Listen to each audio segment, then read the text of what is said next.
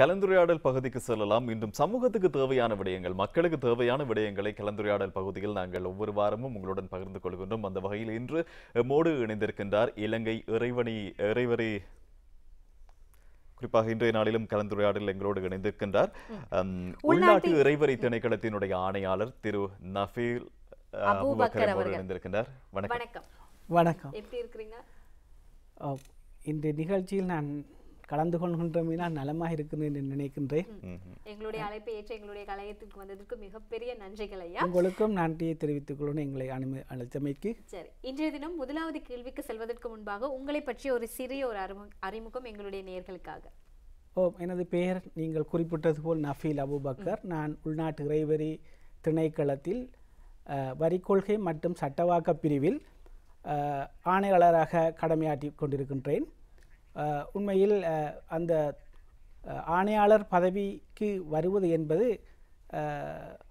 ஒரு கொஞ்சம் சிரமமான விடயம். இருந்த போதிலும் இலங்கையில் உள்ள ஆட்சேர்ப்பு முறைமையின் கீழ் அந்த தொழிலுக்கு ஆரம்பத்தில் வரி மதிப்பீட்டாளராக உள்நாட்டு இறைவரி திணைக்களத்தில் இணைந்து கொண்டேன். நான் இணைந்து கொண்டது 2002ஆம் ஆண்டு. அதன் பின்னர் படிமுறையாக சிரேஷ்ட வரி மதிப்பீட்டாளராக, பின்னர் பிரதி ஆணையாளராக, பின்னர் சிரேஷ்ட பிரதி ஆணையாளராக பதவியுறு பெற்று இப்பொழுது ஆணையாளராக வரிக்கொள்கை மற்றும் சட்டவாக்க பிரிவில் செயற்பட்டு கொண்டிருக்கின்றேன். உள்நாட்டு இறைவரி திணைக்களம், இந்த உள்நாட்டு இறைவரி திணைக்களம் என்றால் என்ன? அதாவது அதை பற்றி ஒரு தெளிவான ஒரு விளக்கம் என்பது தேவையாக இருக்கின்றது. அதே நேரம் மக்களுக்கு அது எவ்வாறு பங்களிப்பை ஆற்றுகின்றது? நல்ல ஒரு கேள்வி இது. உண்மையில் உள்நாட்டு இறைவரி திணைக்களம் என்பது நானும் இந்த தொழிலுக்கு சேருவதற்கு முன் தெரியாத ஒரு அம்சமாகத்தான் இருந்தது. அதன் பின்னர் அங்கே சென்ற பிறகுதான் தெரியும் அந்த திணைக்களம் என்னென்ன சேவைகளை நாட்டு மக்களுக்காக ஆற்றி கொண்டிருக்கின்றது என்பது. உண்மையில் உங்களுக்கு தெரியும், நாட்டில் இரு பெரும் கொள்கைகள் காணப்படுகின்றன. கொள்கைகள் என்றால் பொருளாதார அடிப்படையில் நாங்கள் அதை சொல்லுவோம். ஒன்று மானிட்டரி பாலிசி, அதாவது நாணய கொள்கை. மற்றது இரண்டாவது ஃபிஸ்கல் பாலிசி, அரசிறை கொள்கை. இந்த அரசிறை கொள்கையில் இரண்டு பக்கங்கள் உண்டு. ஒன்று அரச வருமானம், இரண்டாவது அரச செலவினம். இந்த முதலாவது பகுதியில் நான் குறிப்பிட்ட அரச வருமானம் என்பதற்கு பொறுப்பாக இருக்கின்ற ஒரு திணைக்களம்தான் உள்நாட்டு இறைவரி திணைக்களம். உங்களுக்கு தெரியும், ஒரு குடும்பத்தில் வருமானம் என்பது மிக மிக முக்கியமானது. வருமானம் இல்லாத போது பல பிரச்சனைகள் ஏற்படும். அவ்வாறே தான் நாட்டிற்கும் தனது நாட்டின் செலவினத்தை செய்ய தேவையான வருமானத்தை ஈட்டிக்கொள்வது ஒவ்வொரு நாட்டின் கடமை. அந்த தொழிற்பாட்டை உள்நாட்டு இறைவரி திணைக்களம் செயற்படுத்தி கொண்டிருக்கின்றது. உண்மையில் உள்நாட்டு இறைவரி திணைக்களம் மட்டுமல்ல, அந்த அரச வருமானத்தை ஈடுகின்ற நிறுவனங்களில் காணப்படுகின்றவை. இதே போல சுங்க திணைக்களம் காணப்படுகின்றது, கலால் வரி திணைக்களம், எக்ஸைஸ் டிபார்ட்மெண்ட் சொல்லுவோம், அவை காணப்படுகின்றது. ஆனால் வருமானத்தை அரசுக்கு ஈட்டுகின்ற வருமானத்தில் பெரும்பகுதியை உள்நாட்டு இறைவரி திணைக்களம் பல வரிகள் மூலம் பொதுமக்களிடமிருந்தும் பொது நிறுவன, அதாவது தனியார் நிறுவனங்களிடமிருந்தும், நாங்கள் சொல்லுவோம் கோஆபரேட் கூட்டுணைவு நிறுவனங்களிடமிருந்தும் அறவிட்டு அரச திரைசேரிக்கு சேகரித்து கொடுத்து கொண்டிருக்கின்றது. இதுதான் உண்மையிலே உள்நாட்டு இறைவரி திணைக்களத்தின் மிக பிரதான பணி. சரி, அந்த அளவில் உள்நாட்டு இறைவரி திணைக்களமானது மக்களுக்கு, இலங்கை மக்களை பொறுத்தவரையில எந்தளவான ஒரு சேவையை வழங்கி கொண்டிருக்கின்றது? இறைவரி திணைக்களத்தின் பணி நான் சொன்னது போல் வருமானத்தை ஈட்டுகின்றது. ஆகவே வருமானம் மிக முக்கியம் ஒரு நாட்டை கொண்டு நடத்துவதற்கு. நீங்கள் பார்க்கலாம், அரசிற்கு பல வகையான செலவுகள் உண்டு. இதை நாங்கள் இரண்டு வகையாக பிரிக்கலாம். ஒன்று நடைமுறை செலவு, இரண்டாவது மூலதன செலவு. இந்த நடைமுறை செலவில் பார்த்தீர்கள் என்றால் அரச ஊழியர்களுக்கான சம்பளம், இது ஒரு பெரும்பகுதி, பெருந்தொகை அரச ஊழியர்களுக்கான சம்பளமாக செலுத்தப்பட்டு கொண்டிருக்கின்றது. ஆகவே அந்த சம்பளத்தை செலுத்துவதற்கு தேவையான வருமானத்தை உள்நாட்டு இறைவரி திணைக்களம் ஈட்ட வேண்டும். அவ்விதமே நீங்கள் போனால் சாதாரண மக்களுக்கு உங்களுக்கு தெரியும் சமூர்த்தி கொடுப்பனவுகள் மேற்கொள்ளப்படும். அப்போ இந்த சமூர்த்தி கொடுப்பனவுக்கு தேவையான வருமானத்தையும் ஈட்ட வேண்டும். ஆக பொதுமக்களுக்கு அடிமட்ட மக்களுக்கு நாங்கள் சொல்ல போனால் இந்த விதமான இந்த விதமான செலவுக்கான வருமானத்தை தேட வேண்டியுள்ளது. அதே போல் உட்கட்டமைப்பு வசதிகள் என்று நாங்கள் சொல்லுவோம். இந்த உட்கட்டமைப்பு வசதிக்கு தேவையான மூலதனத்தை பெற்றுக் கொடுப்பதும் இந்த உள்நாட்டு இறைவரி திணைக்களத்தின் கடமை. ஆக உட்கட்டமைப்பு வசதி என்பது உங்களுக்கு தெரியும், பெருந்தெருக்கள், மின்சார வசதி, நீர் வசதி, அதே போல் மனித முன்னேற்றத்துக்கு தேவையான, அதாவது ஹியூமன் டெவலப்மெண்ட் இண்டெக்ஸை மேம்படுத்துவதற்கு தேவையான விடயங்கள் இருக்கின்றன. நாங்கள் அதாவது பாடசாலைகளுக்கு அங்கே புத்தகங்கள், மாணவர்களுக்கான சீருடை, இவை எல்லாமே அரசினால் விதிக்கப்படுகின்ற வரியை உள்நாட்டு இறைவரி திணைக்களம் சேகரித்து அரசுக்கு வழங்குவதன் ஊடாக மக்களுக்கு தனது சேவையை வழங்கி கொண்டிருக்கின்றது.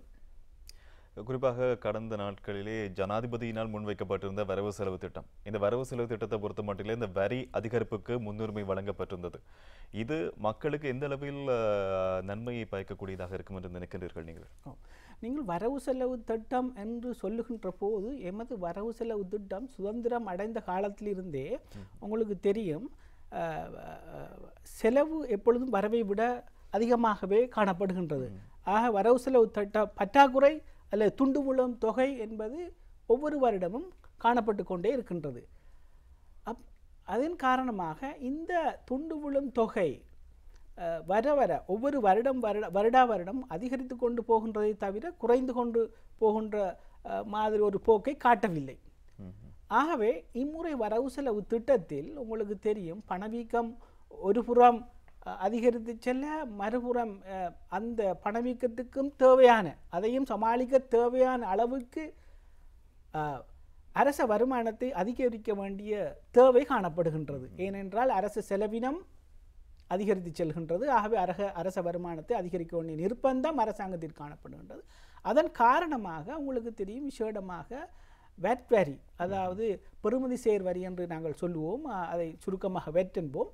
அந்த வெட் வரியை உங்களுக்கு தெரியும், நீங்கள் வரலாற்று ரீதியில் பார்த்து கொண்டு வந்தால் இந்த வரி உண்மையிலே அறிமுகப்படுத்தப்பட்டது 2002ஆம் ஆண்டு. 2002ஆம் ஆண்டுக்கு முன்னர் 98ஆம் ஆண்டில் GST, goods and service tax, பொருட்கள் சேவைகள் வரி என்ற ஒன்று வரி காணப்பட்டது. ஒரே விதமான தன்மை உடைய வரி, பெயர் மாற்றம் மட்டுமே இங்கே காணப்படுகின்றது. அந்த வரி இந்த வரவு செலவு திட்டத்தில் 15% அதிகரிக்கப்பட்டது.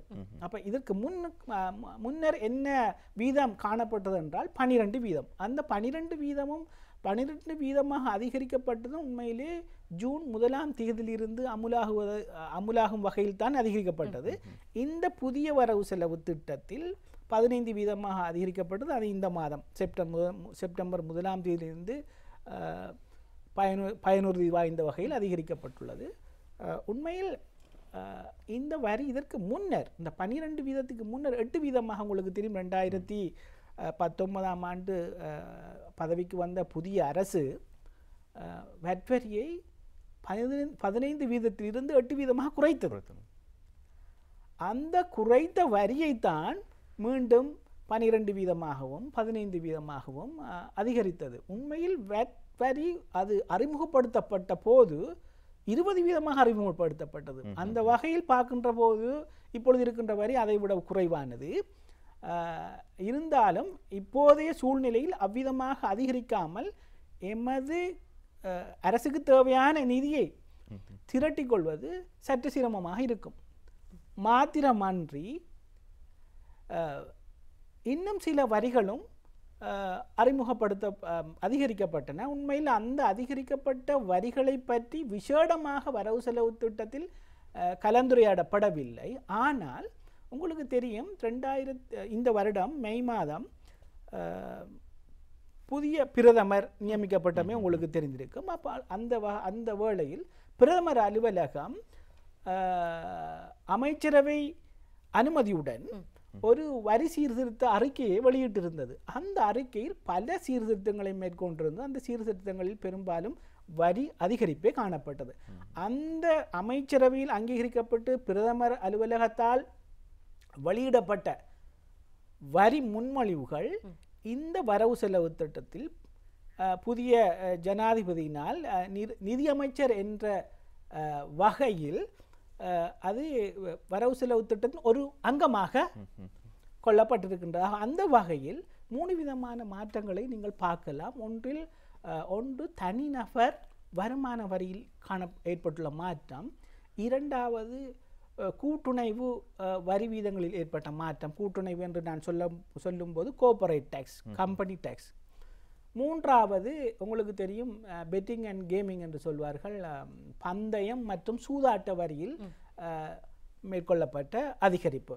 இவ்விதமாக 3 நிலைகளிலும் 3 வரி அமைப்புகளிலும் அதிகரிப்பு செய்யப்பட்டுள்ளது. அது இன்னும் முன்மொழிவாக இருக்கின்றது. உண்மையில் இதன் அமுலாக்கம் அந்த முன்மொழிவில் அக்டோபர் 1ஆம் தேதியிலிருந்து அமுல் செய்யப்படும் என்று குறிப்பிடப்பட்டிருந்தாலும் அவைகள் வரி சட்டம் உண்மையில் நினைத்த மாத்திரத்தில் அமுல் செய்ய முடியாது. ஆகவே அது முறையான வகையில் பாராளுமன்றத்தினால் சட்டமாக மாற்றப்பட வேண்டும். அவ்விதமாக சட்டமாக இயற்றப்படும் பட்சத்தில் மாத்திரமே வரி அதிகரிப்பு உள்நாட்டு இறைவரி திணைக்களத்தினால் அமுல்படுத்த முடியும். இன்றைய பொருளாதார நெருக்கடியை பொறுத்தவரையில் இந்த வரி விதிகளானது எவ்வாறு அமைய வேண்டும்? இதுவும் ஒரு நல்ல கேள்வியும் தான், சற்று சிக்கலான கேள்வியும் தான். ஒரு நல்ல வரி விதிப்பனவு எவ்வாறு அமைய வேண்டும் என்பதை பற்றி அதாவது பிரின்சிபல்ஸ், வரி நாங்கள் சொல்லுவோம் தத்துவங்களின் அடிப்படையில் சில பண்புகள் அதற்கு இருக்கின்றது. அந்த பண்புகள் இருக்க வேண்டும். அப்படி இருந்தால்தான் நாங்கள் சொல்லும் நல்ல வரியன். ஆனால் புத்தகத்தில் இருப்பதையெல்லாம் அப்படியே எங்களுக்கு அமுல்படுத்த முடியாது. ஆகவே சில பல மாற்றங்களை நாங்கள் செய்ய வேண்டி இருக்கும். அந்த வகையில் இப்பொழுது நாங்கள் அமுல்படுத்துகின்ற நாங்கள் சொல்லுவோம் 3 விதமான கட்டங்களில் இந்த வரியை அமுல்படுத்துவர். ஒன்று வருமானத்தின் மீதான வரி, அதாவது நாங்கள் உழைக்கின்ற உழைப்பின் மீது வரி. இரண்டாவது பக்கம்தான் செலவின் மீது விதிக்கப்பட்டுள்ள வரி, அதாவது நாங்கள் மேற்கொள்கின்ற செலவு. 2க்கும் இடையில் வித்தியாசம் இருக்கின்றது. வருமானத்தின் மீது வரி, அடுத்தது செலவின் மீதான வரி. மூன்றாவது ஒன்று இருக்கின்றது, இந்த வருமானத்துக்கும் செலவுக்கும் இடைப்பட்ட ஒரு அம்சம் இருக்கின்றது. ஒன்று சேமிப்பு, கால ஓட்டத்தில் அது ஒரு செல்வம். ஆகவே இந்த 3 பக்கத்தில் இந்த வரிகள் விதிக்கப்படலாம், விதிக்கப்பட வேண்டும். அவ்விதம் விதிக்கப்படுகின்ற ஒரு வரிதான் சிறந்த வரியாக இருக்கும். ஆகவே வருமானத்தின் மீது இலங்கையில் இப்பொழுது நடைமுறையில் உள்ள வரிதான் வருமான வரி. மற்றது மூலதன நன்மை வரி, நாங்கள் சொல்லுவோம் கேபிட்டல் கெயின் டேக்ஸ். மற்றது நாங்கள் சொல்லுவோம் வித்ஹோல்டிங் டேக்ஸ். வித்ஹோல்டிங் டேக்ஸ் என்றால் தமிழில் சொல்லுவதென்றால் நிறுத்தி வைத்தல் வரி. அதாவது ஒருவருக்கு ஒரு பேமெண்ட்டை கொடுப்பனவை மேற்கொள்கின்ற போது ஒரு தொகை பணத்தை வரியாக அந்த கொடுக்கின்ற நபர் வித்ஹோல்ட் பண்ணிக்கொள்வார். அதை வித்ஹோல்ட் பண்ணி அரசாங்கத்துக்கு என்ன செய்ய உள்நாட்டு திணைக்களத்திற்கு அந்த பணத்தை அனுப்புவார். அதுதான் வித்ஹோல்டிங் வரி. இரண்டாவது நான் சொன்ன தரப்பு வரி தான் செலவின் மீதான வரி. நீங்கள் அந்த உண்மையிலே நாங்கள் வெட்டை பற்றி பேசினோம். பொருட்கள் சேவைகள் மீது விதிக்கப்படுகின்ற வெட் வரி, பெறுமதி சேர் வரி.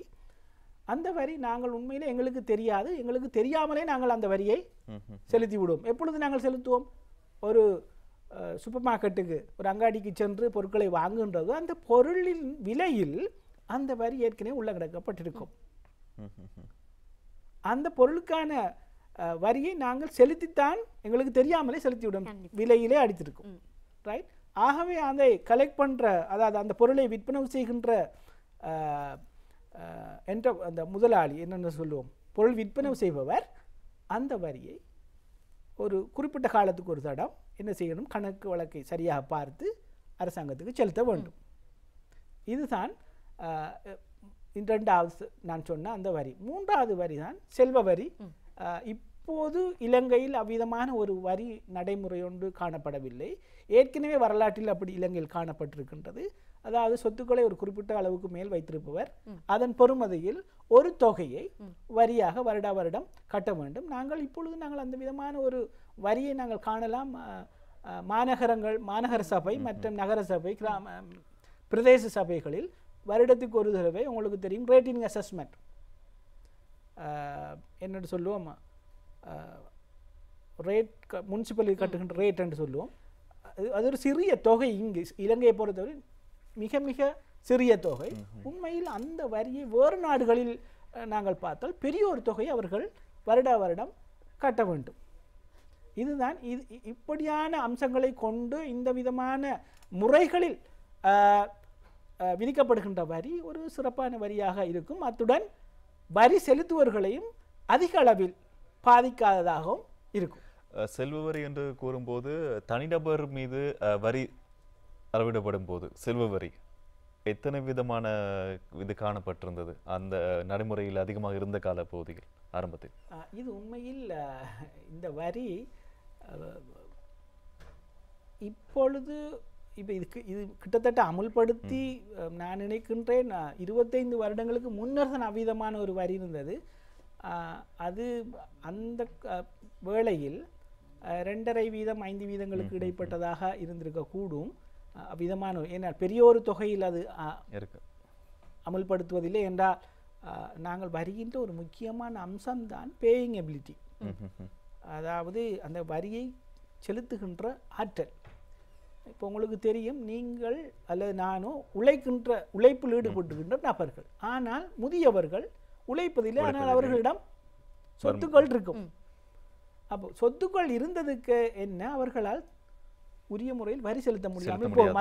அந்த சொத்துக்களின் மீது பாரியளவு வரியை விதிப்போமா இருந்தால் அவர்களால் அதுக்குரிய வரியை கட்ட முடியாமல் போகும். ஆகவே ஒரு நொமினல் நாங்கள் சொல்லும் பேரளவிலான ஒரு வரி வீதம் தான் அவைகளில் வளமையாக விதிக்கப்படுவது உண்டு. இலங்கையில் அந்த வரி உள்நாட்டு இறைவரி திணைக்களத்துக்கு பாரப்படுத்தப்படவில்லை. ஆனால் பேரளவிலான ஒரு சிறிய ஒரு தொகையை நாம் எல்லோரும் முனிசிபலுக்கோ அல்லது ஏர்பன் கவுன்சிலுக்கு நகர சபைக்கோ அல்லது பிரதேச சபைக்கோ செலுத்தி கொண்டிருக்கும். வருஷத்துக்கு ஒரு தடவை காலாண்டுகளுக்காக 4 காலாண்டுகளுக்கு வகுக்கப்பட்டு நாங்கள் செலுத்தி கொண்டிருக்கின்றோம். அது ஒரு சிறிய ஒரு தொகை. அத்தியாவசிய பொருட்கள் மீதான அந்த வரி விதிப்பு இதை பற்றி நீங்கள் அத்தியாவசிய சேவைகள் என்று சொல்லப்படுகின்ற சேவைகளிலோ பொருட்களிலோ உண்மையில் வெட் என்ற வரி விதிக்கப்படுவது இல்லை. ஆனால் அந்த பொருட்களை வெளிநாடுகளில் இறக்குமதி செய்கின்ற போது ஸ்பெஷல் கமோடிட்டி லெவி என்று சொல்லப்படுகின்ற விசேட பண்ட தீர்வை விதிக்கப்படுகின்ற உண்மையில் அந்த தீர்வை உள்நாட்டு இறைவரி திணைக்களத்தினால் அறவிடப்படுவதில்லை. மாறாக உங்களுக்கு தெரியும், இறக்குமதி செய்யப்படுகின்ற போது இறக்குமதியுடன் தொடர்புடைய ஒரு திணைக்களம் தான் சுங்க திணைக்களம். ஆகவே அந்த வரியை சுங்க திணைக்களம் தான் அறவிட்டு கொண்டிருக்கின்றது. அது உண்மையில் ஒரு ஒரு ஒரு ஒலியும் நாங்கள் ரூபாவின் அடிப்படையில் ஒரு கிலோவிற்கு இவ்வளவு, அதாவது ஒரு வீதத்தில் அல்ல, மாறாக ஒரு கிலோவிற்கு இவ்வளவு அந்த விதம்தான் அந்த வரி விதிக்கப்படுவது உண்டு. அதுவும் கிலோவுக்கு என்று சொல்லுகின்ற போது சில பொருட்களில் அதிகமாகவும் சில பொருட்களில் குறைவாகவும் இருக்கும். உண்மையில் அந்த தீர்வையின் நோக்கமும் கூட உள்நாட்டிற்குள் இறக்குமதி செய்யப்படுகின்ற அந்த பொருட்களை ஒழுங்குபடுத்துவதற்காகவே அன்றி ஒரு வரி சேகரிப்பு நோக்கிற்காக செய்யப்படுது. உதாரணமாக இலங்கையில் சில காலங்களில் பி வெங்காயத்தின் உற்பத்தி அதிகரிக்கும். அதேபோல் நுவரெலிய பகுதியில் மற்ற பகுதிகளில் உருளைக்கிழங்கின் உற்பத்தி அதிகரிக்கும். ஆகவே அந்த அதிகரிக்கின்ற காலங்களில் இலங்கையில் உங்களுக்கு தெரியும் கேள்வி மற்றும் நிரம்பல் கொள்கை தியரி, அந்த டிமாண்ட் அண்ட் சப்ளைன்னு சொல்லுவோம். அதற்கேற்ப அதிகமாக நிரம்பல் சப்ளை வருகின்ற போது நுகர்வோர் ஒரு அளவிற்குத்தான் அதை வாங்குவார். அதுக்கு அங்கால என்ன செய்ய மாட்டார்கள், கொள்வனவு செய்ய மாட்டார்கள். அந்த சந்தர்ப்பத்தில் விலை வீழ்ச்சி அடையக்கூடிய சந்தர்ப்பங்கள் உண்டு விவசாய பொருட்களுக்கு. ஆக இதை கட்டுப்படுத்தும் முகமாக என்ன செய்வார்கள், அரசாங்கம் உடனடியாக இறக்குமதி செய்யப்படுகின்ற உருளைக்கிழங்கின் மீதோ அல்லது வெங்காயத்தின் மீதோ அதிக அளவு வரியை விதிக்கக்கூடும். அவ்விதம் விதிப்பதன் மூலமாக இறக்குமதியாகின்ற பொருட்களை கட்டுப்படுத்தி உள்நாட்டு உற்பத்தியை நோக்கிய மக்களின் நுகர்வை திசை திருப்ப முடியும். இவ்விதமான தேவைகளுக்காகவே அந்த விசேட பண்ட தீர்வை விதிக்கப்படுகின்ற அவைகள் தான் அத்தியாவசிய பொருட்கப்படும் ஒரே ஒரு வரிமுறையாகும். சரி, பொதுவாக இந்த வரி என்பது எந்தெந்த சந்தர்ப்பங்களில் விதிக்கப்படுகின்றது? நான் ஏற்கனவே சொன்னதை போல சந்தர்ப்பங்கள் என்று சொல்லுகின்ற போது 3 விதமான சந்தர்ப்பங்களை நான் உங்களுக்கு ஏற்கனவே நான் குறிப்பிட்டிருந்தேன். ஒன்று வருமானத்தை ஈட்டுகின்ற சந்தர்ப்பம், இரண்டாவது செலவை மேற்கொள்கின்ற சந்தர்ப்பம், மூன்றாவது ஒரு சொத்தை வைத்திருக்கின்ற சந்தர்ப்பம். இந்த 3 சந்தர்ப்பம் தான் குறிப்பாக வரியை விதிக்கப்படுகின்ற சந்தர்ப்பம். ஆகவே வருமானத்தை ஈட்டுகின்ற சந்தர்ப்பம் என்போது முதலாவது நாங்கள் எங்களை எடுத்துக்கொள்வோம். மற்றவர்களின் உதாரணங்களுக்கு செல்லும் முன் இப்போ நாங்கள் ஒரு மாதம் முடிந்தவுடன் அல்லது இறுதி பகுதியில் வளமையாக மாதாந்த சம்பளத்தை பெறுகின்ற நபர்கள். ஆகவே அந்த சம்பளத்தை கொடுக்கின்ற போது எங்களுடைய தொழில் தருணர், இங்கு நாங்கள் மற்ற ஒரு வசனத்தில் சொன்னால் அக்கௌண்டன்ட், சேலரி அக்கௌண்டன்ட் என்ன செய்வார்னு சொன்னால் வரித்தொகை ஒன்றை அதிலே கழித்து விட்டு மீதி தொகையைத்தான் சம்பளமாக எங்களுக்கு தருவார். உண்மையில் அவ்விதமாக வரி விதிக்கப்படுகின்ற சந்தர்ப்பம் இப்போது நாட்டில் 2,50,000 மேல் ஒருவர் மாதாந்த சம்பளத்தை பெறுகின்ற போது அவருடைய சம்பளத்தில் ஒரு குறிப்பிட்ட தொகை, அதாவது 6% முதலாவது கட்டமாக வரியாக அந்த அக்கௌண்டன்ட் சேலரி என்ன செய்வார், அதை வித்ஹோல்ட் பண்ணிக்கொள்வார். நான் தான் சொன்னேன் நிறுத்தி வைத்தல் வரி என்று.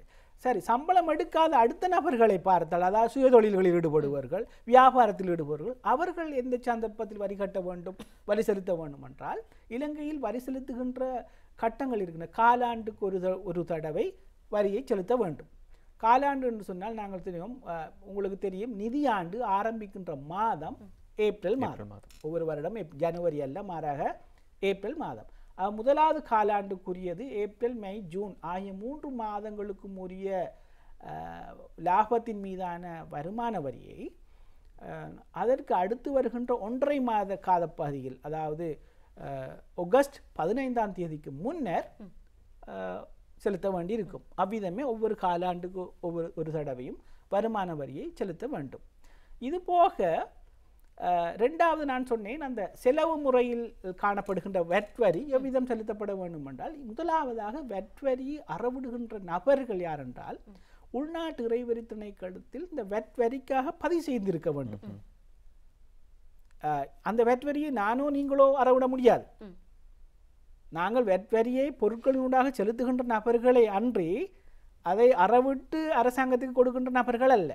அப்போ அதை அறவிட்டு அரசாங்கத்துக்கு கொடுக்கின்ற நபர்கள் என்றால் பொருட்களை உற்பத்தி செய்கின்றவர். நாங்கள் சொல்லுவோம் மேனுஃபேக்சரர்ஸ், ப்ரொடியூசர்ஸ், உற்பத்தியாளர்கள். மற்றது சர்வீஸ் ப்ரொடியூசர்ஸ், சேவைகளை வழங்குனர். உதாரணமாக கட்டட ஒப்பந்தக்காரர்களை நாங்கள் சேவை வழங்குனர் என்று சொல்லுவோம், ரைட்? அதே போல் இறக்குமதி செய்கின்றவர்கள். இவர்கள்தான் ஒவ்வொரு மாதமும் அதற்கு முன்னைய மாதத்துக்குரிய வரியை தொடர்ந்து வருகின்ற மாதம் 20ஆம் தேதி அளவில் அந்த வட் வரியை செலுத்த வேண்டும். ஆகவே இவைகள் எவ்வாறு செலுத்துவது, அதற்கு ஒரு முறைமை ஒன்று காணப்படுகின்றது. வரி செலுத்துவதற்கு அதை கணக்கு பார்க்கின்ற முறைமை ஒன்று காணப்படுகின்றது. அந்த முறைமையில், அதான் நாங்கள் சொன்னோம் ஸ்டாண்டர்ட், அந்த முறைமையின் கீழ் அதில் புக் கீப்பிங் மெத்தட் ஒன்று இருக்கின்றது, ரெக்கார்ட் கீப்பிங், அதாவது பதிவுகளை பராமரித்தல் முறை இருக்கின்றது. இவற்றின் அடிப்படையில் கணிக்கப்பட்ட வரிகளை அந்த குறிப்பிட்ட நீதி சட்டத்தில் சொல்லப்பட்ட அந்த தினங்களிலோ அதற்கு முன்னரோ செலுத்த வேண்டி இருக்கும். ஆகவே இதை உண்மையில் பதிவு செய்யப்பட்ட நபர்களினால் மாத்திரம்தான் அறவிடப்படும். அவர்கள்தான் அரசாங்கத்துக்கு செலுத்துவர். அவர்களைத்தான் உள்நாட்டு இறைவரி திணைக்களம் என்ன செய்யும், கண்காணிப்பு செய்யும். வரி விலக்கு, அதே நேரம் வரி சலுகை என்று சொல்லப்படுவது, அது பற்றி ஒரு தெளிவும் கட்டாயமாக தேவை. வரி சலுகை பற்றி. வரி சலுகை 2 வகையாக நாங்கள் நோக்கலாம். நீங்கள் சொன்னது போல் வரி விலக்களிப்பு, அதே போல் கன்செஷன் வரி சலுகை அடிப்படையிலான வரி. சலுகை அடிப்படையிலான வரி என்று சொல்லுவோம், வரி விலக்களிப்பு 2 வகைக்கு இதை நாங்கள் வகைப்படுத்தலாம். உண்மையில் இந்த வரி சலுகை என்பது ஒரு நாட்டின் முதலீட்டை ஊக்குவிக்கின்ற ஒரு அம்சத்திற்காக பயன்படுத்தப்படுகின்றது. உதாரணமாக உங்களுக்கு தெரியும், நான் இருக்கின்ற நிறுவனத்துடன் தொடர்புடையதாக இன்னும் ஒரு நிறுவனம் காணப்படுகின்ற, நாட்டில் முதலீட்டை ஊக்குவிப்பதற்காக காணப்படுகின்ற ஒரு நிறுவனம் தான் போர்ட் ஆஃப் இன்வெஸ்ட்மெண்ட், முதலீட்டு சபை, இலங்கை முதலீட்டு சபை. இந்த முதலீட்டு சபை உண்மையிலே அதன் நோக்கம் நாட்டிற்கு தேவையான மூலதனத்தை வெளிநாட்டிலிருந்து வெளிநாட்டு முதலீட்டாளர்களிலிருந்து பெற்றுக்கொள்வது, இங்கே தொழில்களை அவர்களுக்கு அமைப்பதற்கு சந்தர்ப்பம் கொடுப்பது, அதற்குரிய வசதிகளை செய்து கொடுப்பது, இதுதான் உண்மையிலே அதன் முதன்மையான பணி. ஆகவே அந்த பணிக்காக வரிச்சலுகையை ஒரு கருவியாக பயன்படுத்தப்படும். ஆகவே அவ்விதம் இலங்கையில் தெரிவு செய்யப்பட்ட துறைகளில் முதலீடுபவர்களுக்கு குறிப்பிட்ட காலத்துக்கு வரி செலுத்த வேண்டிய தேவை இல்லை. அதாவது அவர்கள் எவ்வளவுதான் இலங்கையில் இலாபத்தை ஈட்டிக்கொண்டாலும் வருமான வரியை நாட்டிற்கு செலுத்த வேண்டியதில்லை என்பதுதான் இருக்கும். அவ்விதம் அவர்களுக்கு 5 வருடங்கள், 10 வருடங்கள், 15 வருடங்கள், 25 வருடங்கள் என்று அவர்களுடைய முதலீட்டின் அளவு, இங்குள்ளவர்களுக்கு வழங்கப்படுகின்ற தொழில் வாய்ப்புகளின் எண்ணிக்கை, ஏற்றுமதி செய்யப்படுகின்ற ஏற்றுமதி பொருட்களின் வால்யூம் தொகை மற்றும் டாலரின் அடிப்படையிலான அவர்களது வெளிநாட்டு வருமானம், இவற்றை அடிப்படையாக கொண்டு இந்த வரி விலக்களிப்பு காலம்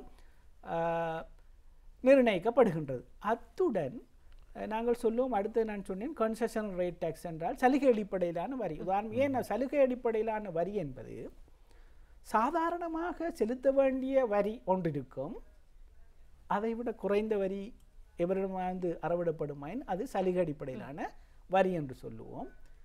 அது இந்த விதமான முதலீட்டை இலங்கையில் மேற்கொண்டு வரி விலக்களிப்பு காலம் முடிந்த பின்னர் இன்னும் குறிப்பிட்ட காலம் நீங்கள் செலுத்த வேண்டிய வரி சாதாரண ஏனைய நிறுவனங்கள் செலுத்த வேண்டிய வரியிலும் அரைவாசி அல்லது இத்தனை வீதம் என்று சொல்லுவதுதான் சலுகை வரி வீதம். உண்மையில் இவை இலங்கையில் முதலீட்டை ஊக்குவிக்கவும் தொழில் வாய்ப்புகளை உருவாக்கவும் ஒரு கருவியாக பயன்படுத்தப்படும். முதலீட்டை ஊக்குவிக்கிறதுக்கான ஒரு வழியாக தான் இந்த வரி பயன்படுத்தப்படும். இலங்கையை பொறுத்த மட்டும் இந்த கேள்விக்கு போயிட்டு வந்துடலாம். அப்படியே ஏனைய நாடுகளுடன் இலங்கையின் வரி ஒப்பந்தம் எவ்வாறு இருக்குது?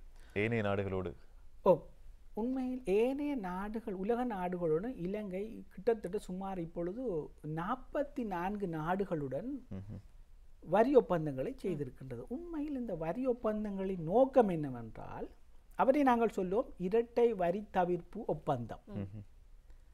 அதாவது ஒரே வருமானம் இரு நாடுகளிலும் வரி விதிக்கப்படுவதை தவிர்க்கிற ஒரு நோக்கத்திற்குத்தான் இந்த இரட்டை வரி தவிர்ப்பு ஒப்பந்தம் சொல்லுவோம். அவ்வாறே சிலர் எந்த நாட்டிலுமே வரி செலுத்தாமல் இருப்பதையும் தவிர்ப்பது. 2 நோக்கம் உண்டு இந்த இரட்டை வரி தவிர்ப்பு ஒப்பந்தத்திற்கு. ஒன்று, ஒரே வருமானம் இரு நாடுகளிலும் அல்லது ஒன்றுக்கும் மேற்பட்ட நாடுகளில் வரி செலுத்துவதை தவிர்த்தல். இரண்டாவது, எந்த ஒரு நாட்டிலுமே வரி செலுத்தாமல் இருப்பதை உறுதிப்படுத்தல். அதாவது எங்கேயாவது ஒரு உலகத்தில் எங்கேயாவது ஒரு நாட்டில் குறிப்பிட்ட வருமானத்துக்கு வரி செலுத்த வேண்டும், ஒரு வருமானம் மீண்டும் மீண்டும் வரிக்கு உட்படுத்தக்கூடாது. இதுதான் உண்மையிலே அதன் நோக்கம். எங்களுக்கு 44 நாடுகளுடன் அவ்விதமான ஒப்பந்தம் காணப்படுகின்றது. அந்த ஒப்பந்தத்தில் இந்த வரியை பற்றிய சில அம்சங்கள் உண்மையிலே சாதாரணமாக இங்கே இலங்கையில் நாங்கள் சட்டமாக்கப்பட்ட அந்த சட்டத்திலிருந்து சற்று மாறுபட்டதாக அந்த வரி ஒப்பந்தத்தில் சில அம்சங்கள் காணப்படும். உதாரணமாக வரி வீதம். இப்போ நாங்கள் சொல்லுவோம், வட்டி வருமானத்துக்குரிய வரி வீதம் இலங்கையில் ஒரு கோஆபரேட் கம்பெனியை பொறுத்தவரையில் 28% செலுத்த வேண்டுமா இருந்தால், ஒரு சர்வதேச கம்பெனி ஒன்றிற்கு வட்டியை இலங்கையிலிருந்து செலுத்துகின்ற போது அதற்கு அந்த நாட்டுக்கும் இலங்கைக்கும் இடையே ஏற்பட்ட ஒப்பந்தத்தின் அடிப்படையில் 10% காணப்படலாம். அடுத்து நாங்கள் சொல்லும் ராயல்ட்டி என்றால் ராயல்ட்டி என்று சொல்லுவது ஒரு மென்பொருளை நாங்கள் சொல்லுவோம். மென்பொருளை இலங்கையில் அதன் லைசன்ஸ் அனுமதி பத்திரத்தை பயன்படுத்துவதற்கு, அந்த மென்பொருளை இலங்கையில் பயன்படுத்துவதற்கான அனுமதி பத்திரத்தை பெற்றுக்கொண்டமைக்கு வருடம் நாங்கள் என்ன செய்ய வேண்டும், ராயல்ட்டி செலுத்த வேண்டியிருக்கும்.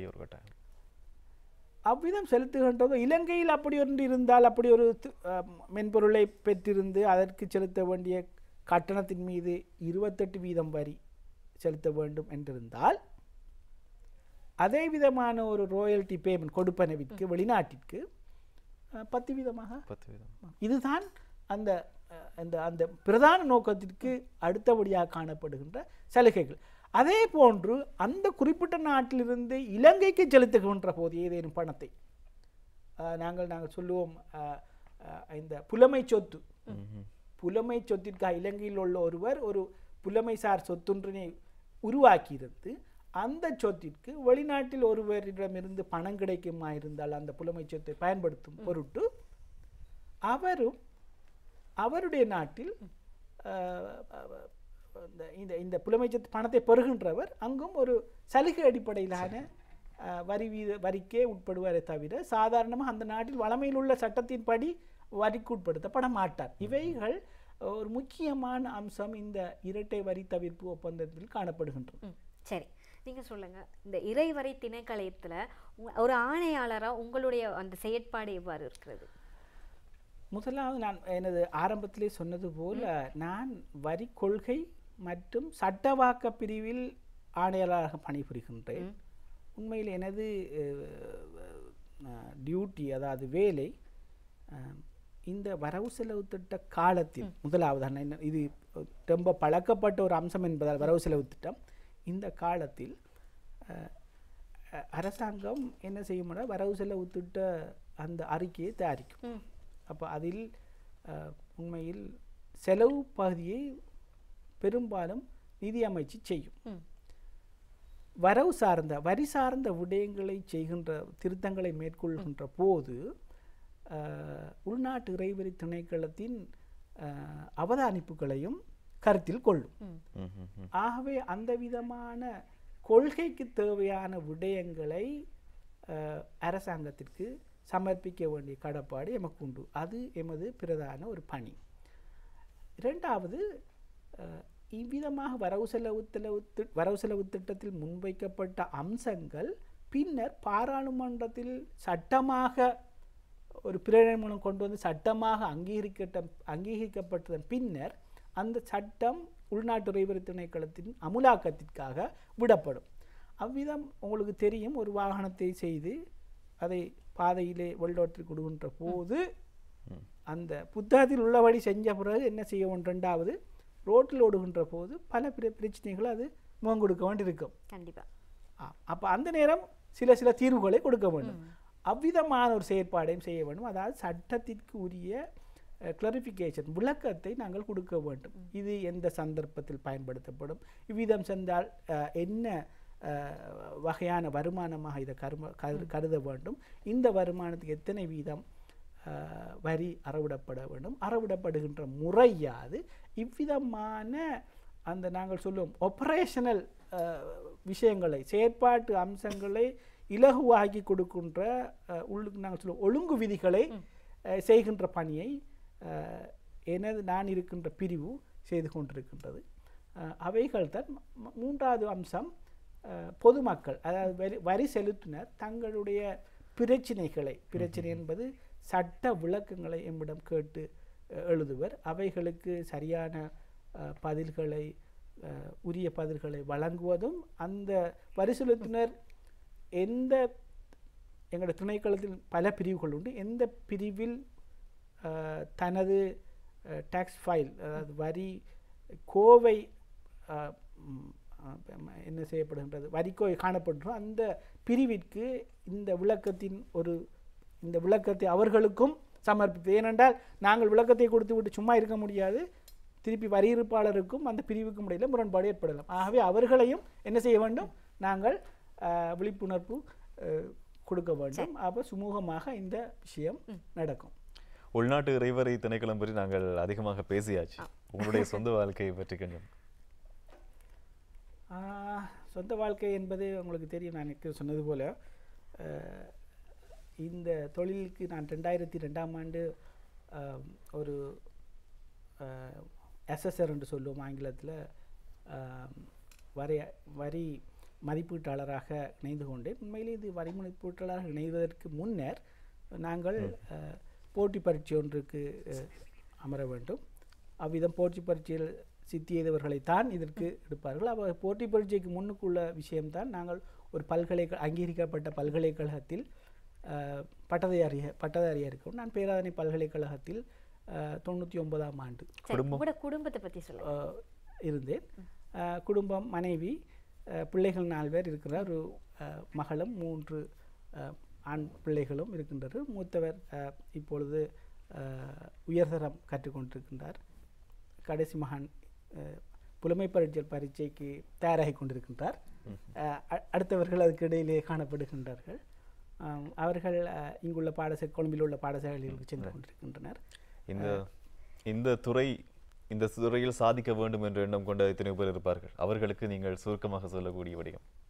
உண்மையில் உங்களுக்கு தெரியும், அரச சேவையில் இணைவதும் அதுவும் ஒரு முக்கியமான துறையை பெற்றுக்கொள்வதும் இலங்கையிலே மிக கடினமான விஷயம். ஆகவே என்ன செய்ய வேண்டும், இந்த துறையை, இது போன்ற துறையை தெரிவு செய்த பல்கலைக்கழகத்தில் சிறப்பாக செயற்பட வேண்டும்.